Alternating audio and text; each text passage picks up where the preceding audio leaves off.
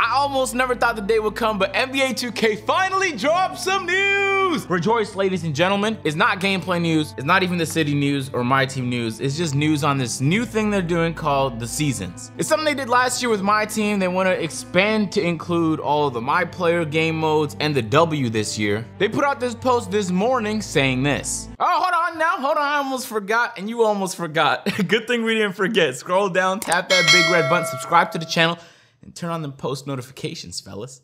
All right, now that we got that out the way, we can get back to this news. Seasons is expanding in NBA 2K22. Season 1 Call to Ball will run across my career, my team, and the W starting on 2K Day, September 10th. Look out for new seasons every 6 weeks featuring new content and rewards that you can unlock at no cost. And they actually drop a roadmap here, and usually the gamer in you, your dick gets excruciatingly hard when you see a roadmap because it just means like potential. There's potential in the air. But this roadmap here actually doesn't really show much of anything because all this stuff is grayed out, so it's kind of difficult to get excited about what's coming in all these months when it's just blacked out my players in a silhouette. They say play and get rewarded, new season awards, new XP challenges and agendas, new music and apparel. So let's get into it. I'm gonna skim through the article to just kind of provide you the main points because who reads? Do you read? There was a whole bunch of jibber jabber about how new seasons is gonna transform the way that you play NBA 2K because there's gonna be new content, new animations, new ways to get around the city, new aesthetic things, new XPs and challenges, all part of the seasons in the city. They dropped this here screenshot. If we zoom in oh so carefully, earning XP in my career seasons, play and earn new rewards, how to earn XP, play city and neighborhood games, rec, pro-am, events, and completing quests. So it is a verification that pro-am is returning to 2K22. It's a verification that rec is returning to 2K22 as well, and that so are events. That's nothing game breaking. They drop a bunch of screenshots here of the different things you earn as you level up in different seasons.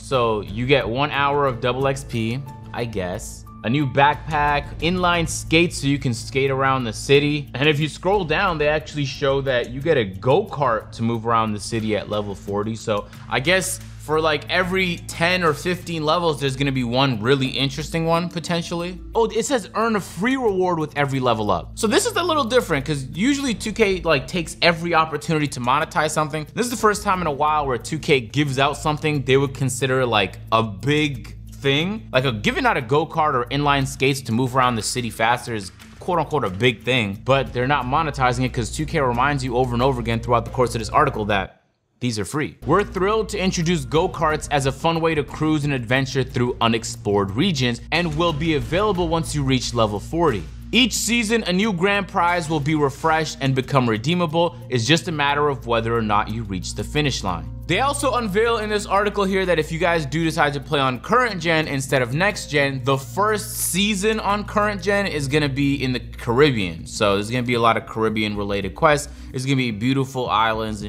in the background while you play basketball. But then they said something interesting, and it was pretty vague, so you can read into it however much you want to, but they said, we've also been busy in the lab reimagining what it means to be a legend, and we think you're gonna like what we've cooked up. The crown jewel for players in NBA 2K22 will be reaching legend status, but Hall of Fame careers aren't built overnight. Think about it, the GOATs didn't earn that title because of one season. So if you have been doing the legend grind before, you're reading this and a little unsure on how the you even qualify to be a legend this year, even though you know that legend is going to be, like most any other year of NBA 2K, the highest status you can reach in the game. They begin talking about less and less important things as the article goes on. They mention that every week there's gonna be a new track that's added to the soundtrack in cooperation with all these. We don't give a we could just load up Spotify and listen to the greatest hits whenever the we want to in my preferred rotation. But 2K loves it. They even said up and coming and world-renowned musicians joining the likes of Doja Cat. Yeah, world-renowned.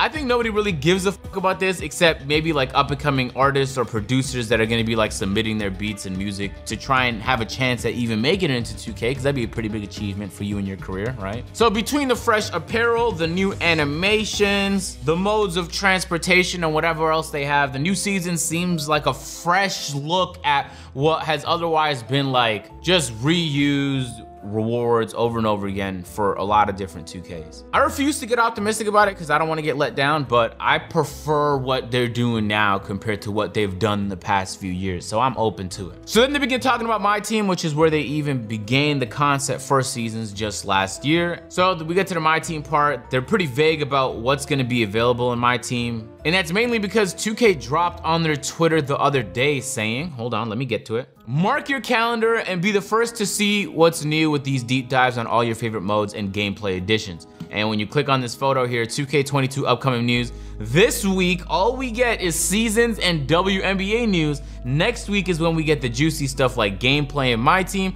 And then we have to wait until a few days before the game launches to get the City, My Crit, and My NBA news for both current and next gen. They have 3 fucking days to release all that news. So then I responded, what a weird way to market a game. I'm not even like mad about it. I'm just like, this is so fucking weird. Why wouldn't you want to promote a game earlier? Why wouldn't you want to get people to pre-order your game earlier? There's no hype associated with the game at all right now. I know Marcus worked with EA in the past. He said, you would think, but it's very strategic approach to use max conversation and user-generated content in 2 most critical weeks for people to make their buying decisions, all while disrupting an important moment for Madden NFL kickoff. I guess that's one fucking way to look at it. Reality is most people do pre-order the game close to release, but if I drop some merch, ladies and gentlemen, and the merch was a month away from being released, I would want you guys to pre-order the merch incredibly expeditiously, my brothers and sisters.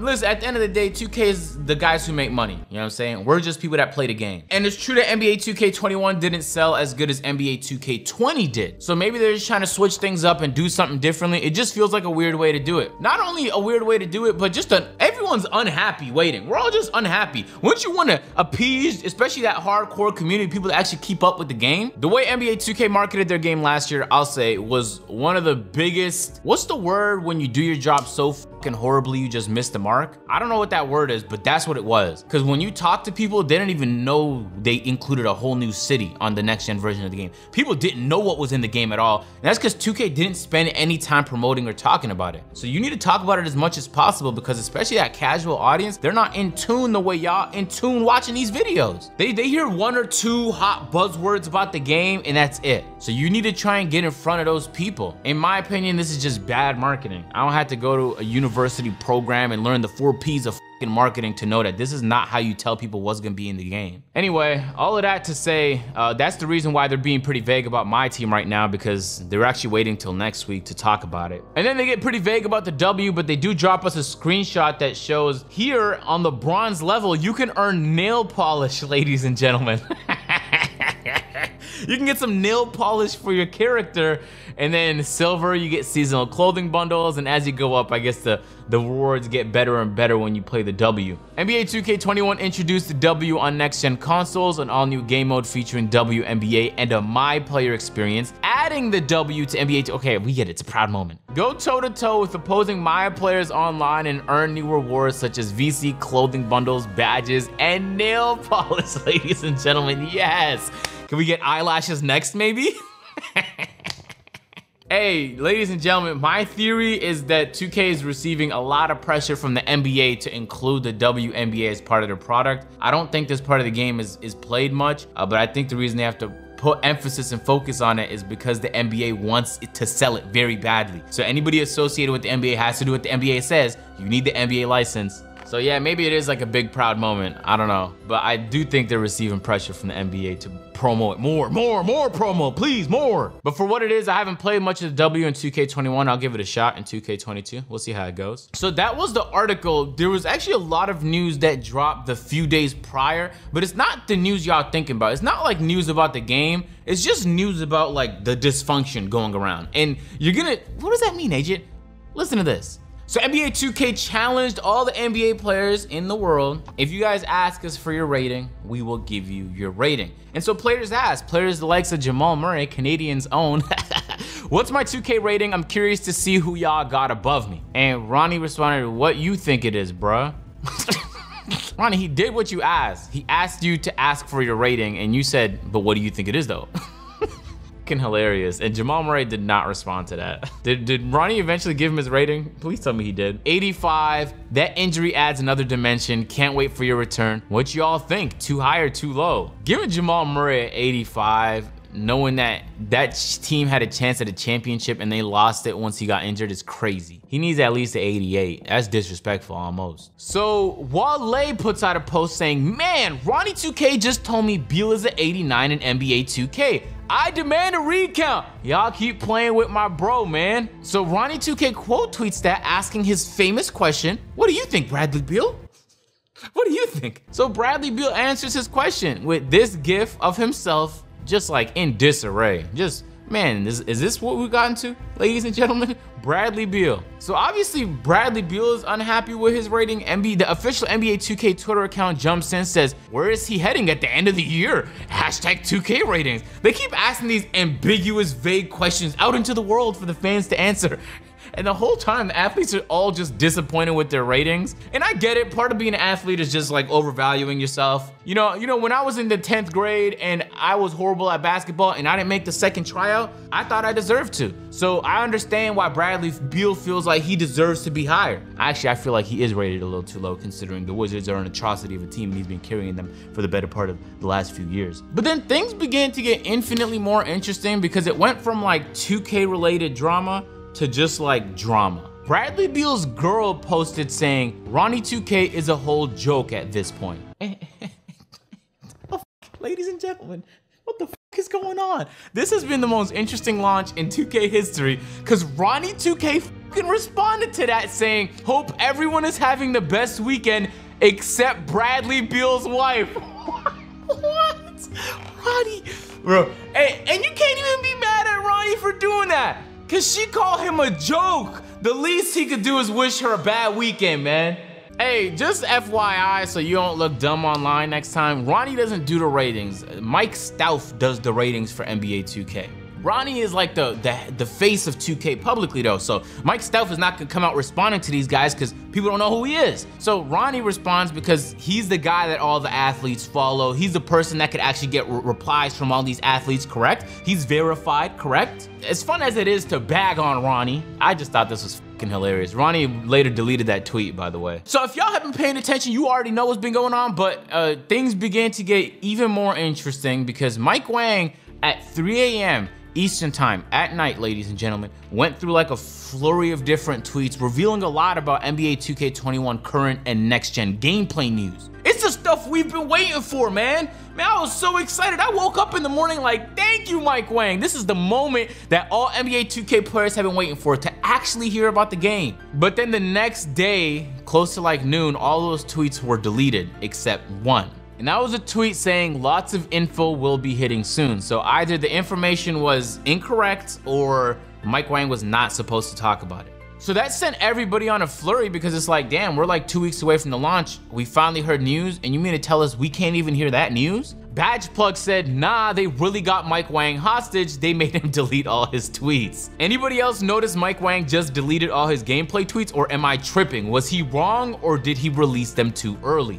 Joe Knows says, why did Mike Wang delete all those tweets? Coldman asks, Mike Wang deleted all his tweets. We are doomed. But then we were saved because folks like the NBA 2K Lab dropped a neat little summary about all the news. It goes like this. Current and next gen are more similar on court this year compared to last. So the main change in shooting this year is going to be a much larger weight towards coverage. Aiming is gone. And they also said that vibration shooting, like when your controller vibrates when it's time to shoot, that shit is gone too. So the people that were using Zens and shit to cheat and hack, good luck, my brothers. You're gonna have to try harder this year. You don't have to be as high of a rating as last year to be a perimeter shooting threat if you have good timing at least. Hopefully that adds a skills gap to shooting. Steady shoot has been removed. The vibrator shot cue has been gone. Turning off the shot meter still gives a boost. Dribbling is closer to 20 than 21 control-wise. There's gonna be new seasonal animation content. The goal is to keep the game fresh all year long and encourage players to use signature moves that they otherwise may not have. My understanding is that once you get the animations, you can keep them though, so even if the next season comes, you can still use the last season's animation. Shots won't be taken away, only added. We're gating more animations based on the size and ability this year. The plan is to release the same SIG animations on both generations. It's interesting he said like the plan, which means that there's a possibility that might not be the case and they're still working towards it. Oh, like 2 weeks before the launch. New jump shot landings will be added, as the man on TikTok leaked a couple weeks ago. And this year, unlike last year, you won't lose 99 overall. So isn't that the most exciting thing you've heard about NBA 2K so far? And that stuff has been removed from the internet now. So that kind of put people in a tailspin, and it wasn't until 2K dropped that roadmap of when they're gonna come out with news that people calmed back down. The only reason they originally dropped that is because we was all confused. Everyone thought the game was gonna be delayed or canceled. We didn't know what was coming up because this was so unlike any previous year. I still think that there's a chance this game might get delayed, at least one of the games. But then a developer for NBA 2K, the Czar, put out this tweet I thought was interesting. When you have a channel based on you being good and something changes and you are no longer good and rent needs to be paid, what do you think is gonna happen?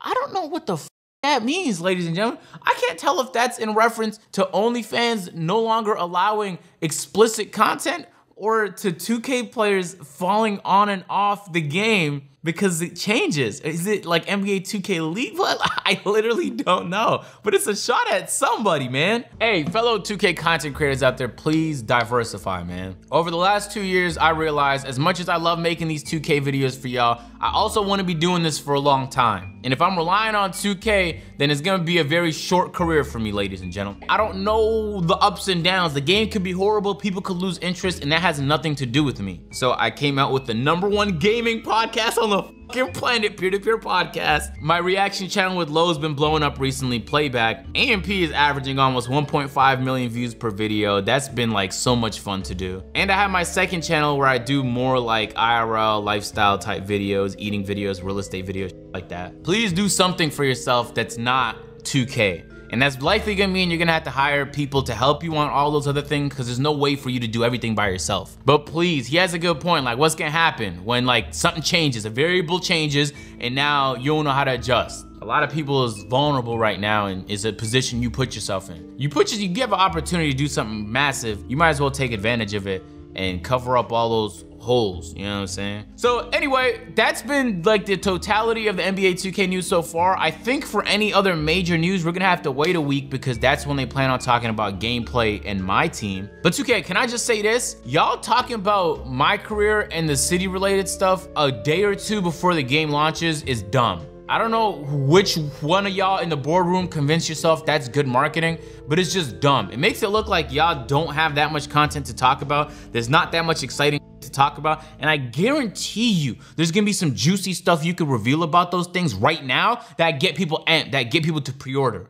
I don't know, it just looks like y'all are down bad. This way of releasing news makes it look like y'all don't have much to talk about. And in a year where y'all are releasing a game on current gen and next gen, I very much struggle to believe that's the case. That's just what it looks like. I'm telling you what it looks like. Y'all should really hire like some consultants. I swear to God, y'all need some outside third-party consultants that are like familiar with the sports gaming space because there's so many decisions y'all make that from an outside perspective that's not in the NBA 2K I work for 2K bubble, y'all don't know what's going on. Like you don't know what your audience is thinking on a day-to-day. I have a good feeling that that's going on. And it's kind of difficult to see outside your bubble, even me as a content creator sometimes, to see outside my bubble and take a look at my content with fresh eyes is difficult. But it would be worth it because Jesus, does this look like a muffled launch to everybody but you. But that's been it for the news, man. If y'all enjoyed, make sure to drop a like. If you haven't already, man, scroll down. You probably just forgot. Hit that big red button, subscribe to the channel, turn on post notifications. I have all the links to all my other channels in the description. Y'all could check them out if you want to, all right?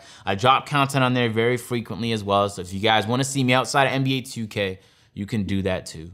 I'll catch you guys in the next one. I'm out.